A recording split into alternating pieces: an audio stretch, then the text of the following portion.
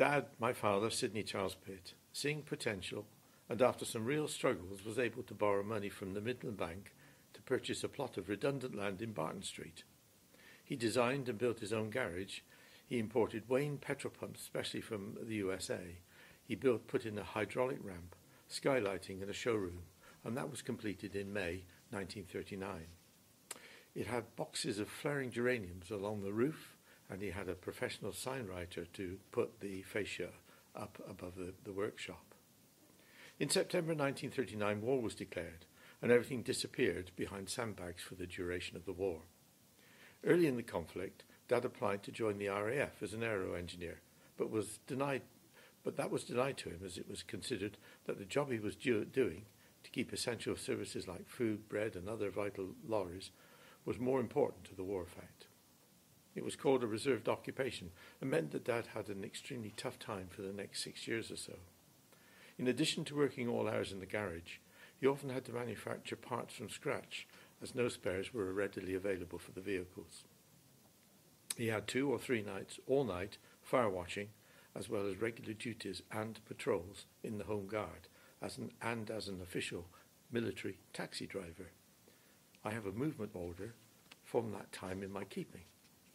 Dad recalled years later that while working on a Brook Bond delivery van late into the night, he needed to run the engine to check the repair and make necessary adjustments. Because of the blackout, he kept the garage doors closed.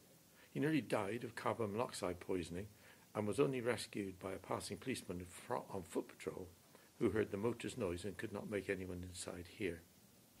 Such were the pressures of the time.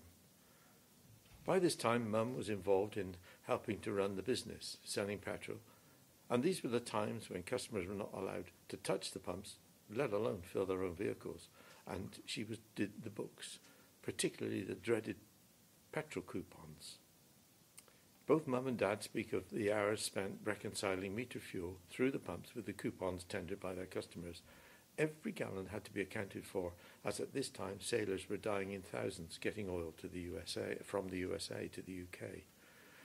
Dad always tried to keep something for the RAF pilots, who were based locally, and he enjoyed listening and talking to them about the work they were doing.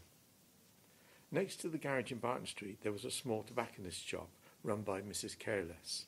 Both Mum and Dad were heavy smokers at this time. Dad was a player's man, and Mum enjoyed Craven A, which was a tipped cigarette. In the shop, with its own very special smells, hung an electric Craven A clock with its image of a black cat. It seemed that I watched the second hand of that electric clock go round and round and round for hours while Mum caught up on all the local news.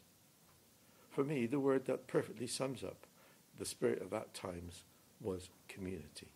The area around Barton Street was filled with working class folk, and my parents were a key part of that community, as was my mother's mum, my grandmother. She was Mrs. Cole, and she lived at the Ferns, 58 Alfred Street, Gloucester, and it was at her home Mum and Dad lived after their marriage. Dad and Mum often talked very fondly of those times. And I do have a vague memory of a trip with my dad in our Morris 12 car into the hills around Stroud, where Dad did a Sunday paper as well as everything else during the war. While I was doing this round and following some research recently, I believe on Sunday the 23rd of July 1940, at the start of the Battle of Britain, he visited the remains of a downed German aircraft, a Junkers 88, near the village of Oak Ridge. In later years, he often remarked on the rough, unfinished casting of the aero engine and how he tried to, but failed to obtain a souvenir from it. Sadly, there were casualties, fatalities, and the pilot officer of the Hurricane that was killed, as was one of the German flyers. The war did have a profound and lasting effect on all of us who lived through those times, and I do have a few bits of paper from Dad's time with the Home Guard, and somehow that seems to put flesh on the stories I grew up with. I recall, for instance, Mum's immediate reaction to the sound of the air raid siren, used in peacetime to summon fire crews to duty. She literally turned to jelly, trembling from head to foot. This continued to happen years after the war was over. One can only imagine the impact of the experiences of those much closer to the action than Mum was. Though as a youngster, we saw some bomb sites used as a second-hand car lot in the town.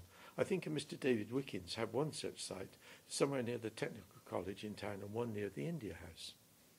I am sure that some of the bombs fell on the area adjacent to Barton Street because Mum often told me how she saw bombs falling from a German plane with horrible black crosses on it. Dad said that at the time he and the lorry driver delivering petrol to his garage in Barton Street, they took cover underneath the petrol tanker and prayed that they didn't get a direct hit. The only bomb damage we suffered was a hole in the ceiling of my grand's house in the bathroom, just above the old blue and white Ascot geyser, where a rusty garden hoe had been blown into the air by the bomb blast that had destroyed a house in Napier Street when it came back down to earth. Gran, Mum's mother, and my dad were living at 58 Alfred Street at this time, and this is before they purchased a house in Upton St Leonard's.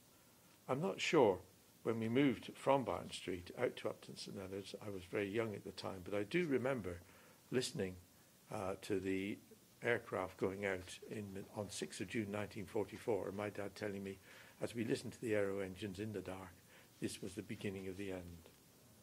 It appears that some 25 people were killed in air raids on Gloucester during the war, and over 100 were injured, including my dad, with cuts on his wrist, and I've still got the note from the Civil Defence saying this. At some point, I'm not sure when, the decision to sell Barton Street garage was taken, perhaps to pay the hospital bills following my dad's attack of infantile poliomyelitis.